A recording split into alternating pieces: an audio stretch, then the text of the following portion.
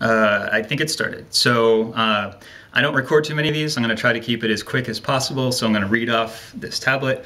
I'm making it a video thing because it humanizes it a bit. Hopefully makes it a little easier to digest. And because I have friends and family that I'm sure would enjoy seeing me once every now and then. And it's been a while since my last one. So earlier today I asked Joss Whedon for his thoughts about protest voting during his live broadcast for SaveTheDay.vote, a great campaign that you may have seen, a series of celebrities. There's a video link that I'll post related to it, but if you haven't seen it, it's definitely worth it. And yeah, so I was really surprised when towards the end of his 30-minute talk, he entertained my question. And I was a little surprised, but not entirely surprised, to find that Joss's opinion strongly opposed my own. And so after a bit of processing, a phoenix of epiphany rose from the fiery ashes of my ego, and I, in the process of keeping an open mind, realized that I may have kind of lost my argument, but in the process won a shiny new perspective. So victory. And I like that victory. It feels like this new perspective has a bit more flesh to it, a bit better like mouthfeel, kind of like a grr arg mouthfeel. Anyways, zombie humor. So yes, I still think the electoral process in the US is deeply, extremely, egregiously flawed, kind of absurd, and a lot of the drama and the things that come up as points of debate for a lot of people, I think, are symptoms of those flaws in the system. But the thing that Joss helped convince me during his talk was that the time to work on those flaws is November 9th or later, and not November 8th.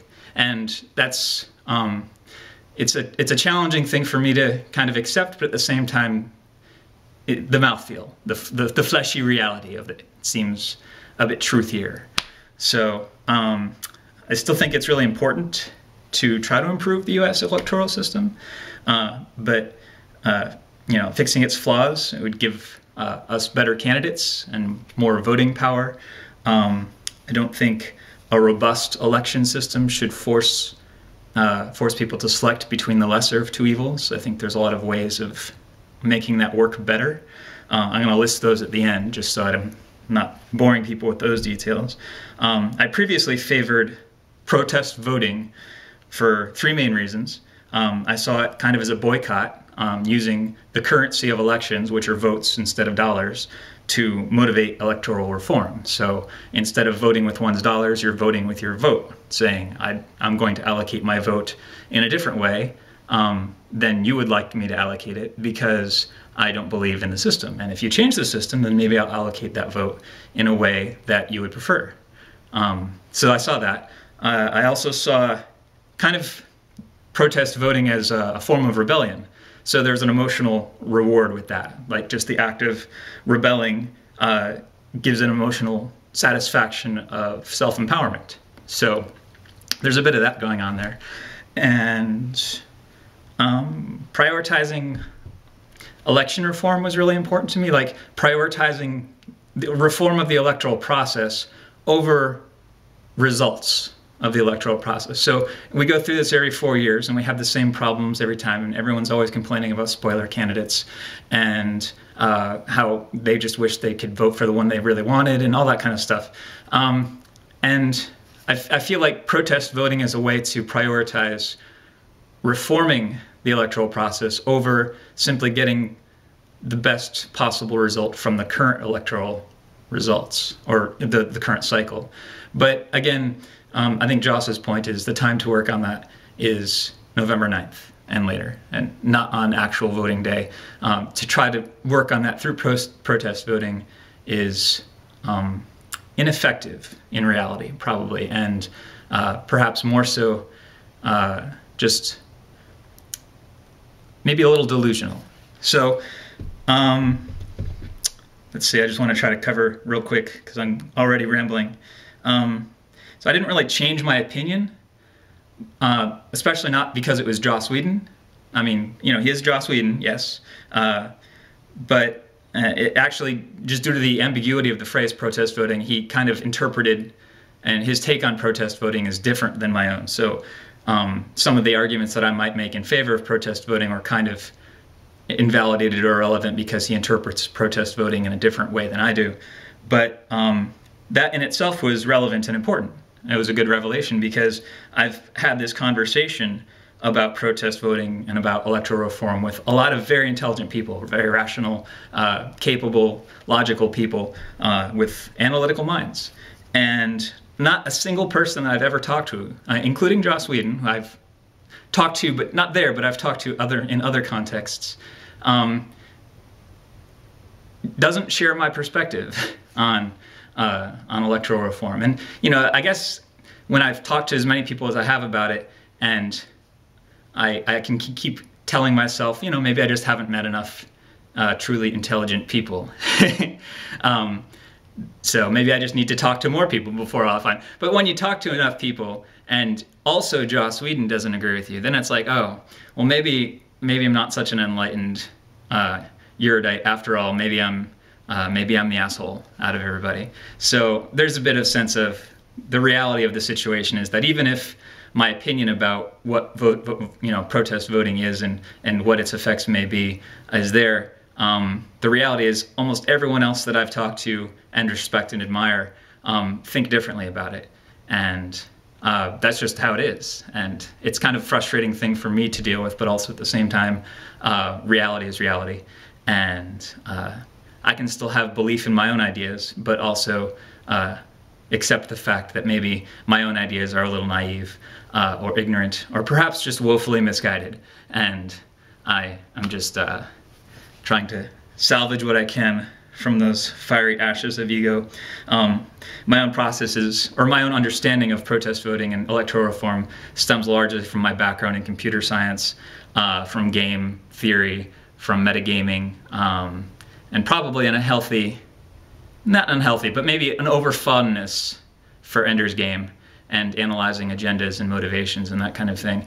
But I'm a bit of a, what they call, brilliant skeptic, or AKA paranoid person. So it's probably a habit of mine to overanalyze these things and perhaps blow certain things out of proportion and prioritize things differently than perhaps they could be prioritized in a more effective fashion.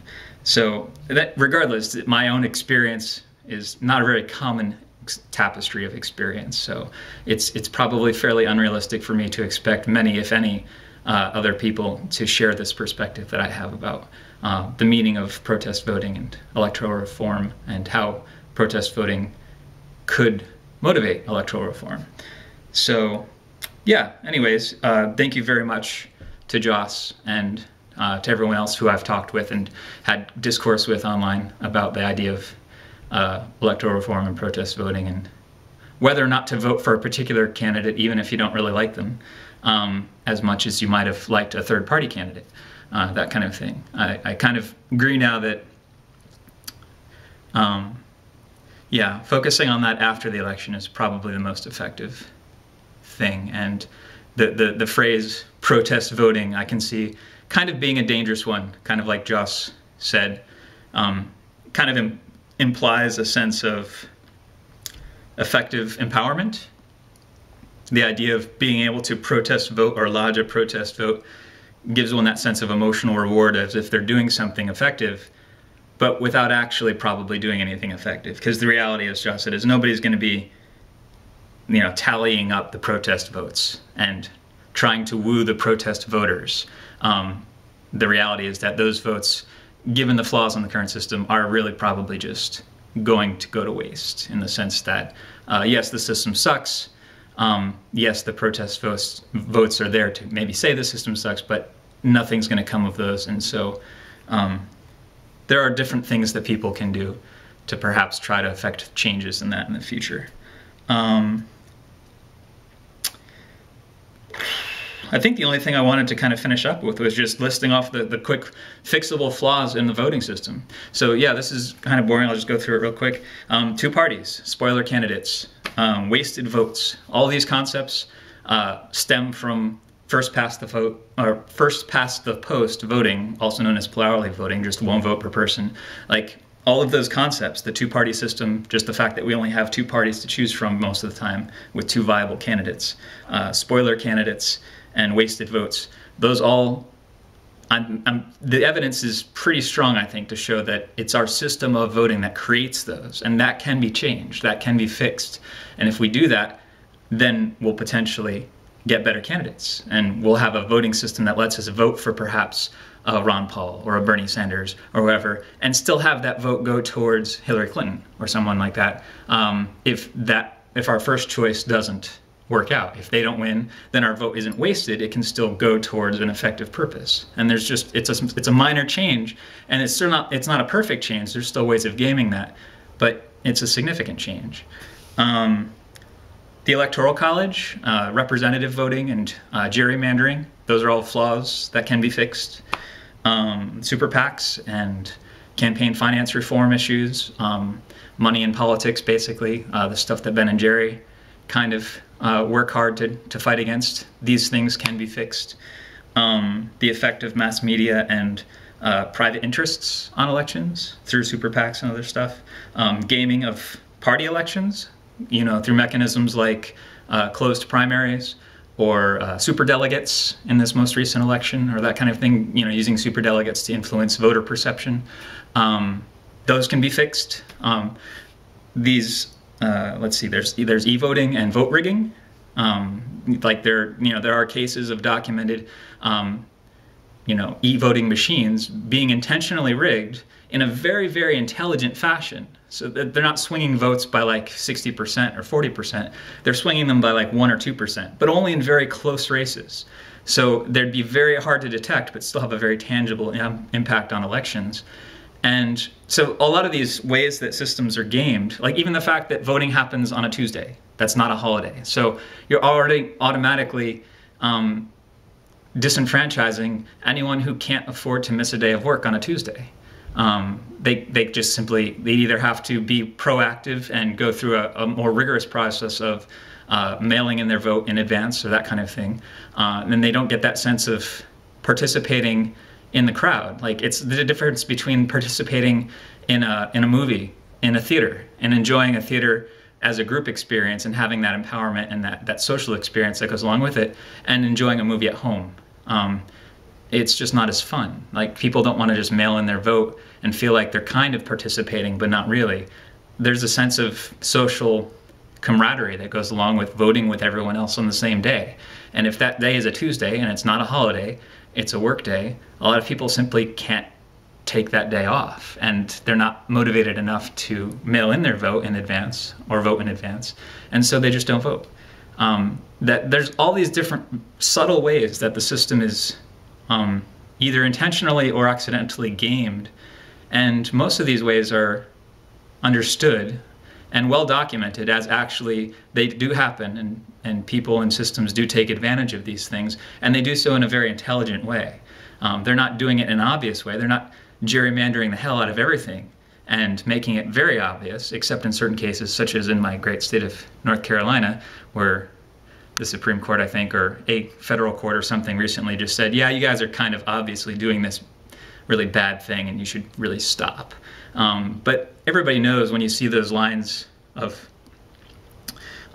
voting area demarcations and they're just all bizarre shapes, like, there's reasons for that. It's not just like some, random chance that, oh, these are following water basin lines or something like that, or county lines. They're segregating voter demographics for strategic purposes. And it's very hard to prove that they're doing that, because they're not doing it so much that it makes it provably obvious. They're doing it just enough to influence and change election results without getting caught red-handed at it. And that happens all across the board everywhere. And so, yeah, we're all stuck in this system of, it's a very flawed system, and it's being taken advantage of by people in power who rely on that to stay in power. So the people in power who have the power to change the system don't have motivation to change the system. So anyways, enough of that. I just wanted to kind of do this thing in one take, and I think I managed it, and it went over like 15 minutes longer than I wanted it to, but if you're still watching this, then I'm sorry. So anyways, have a good one.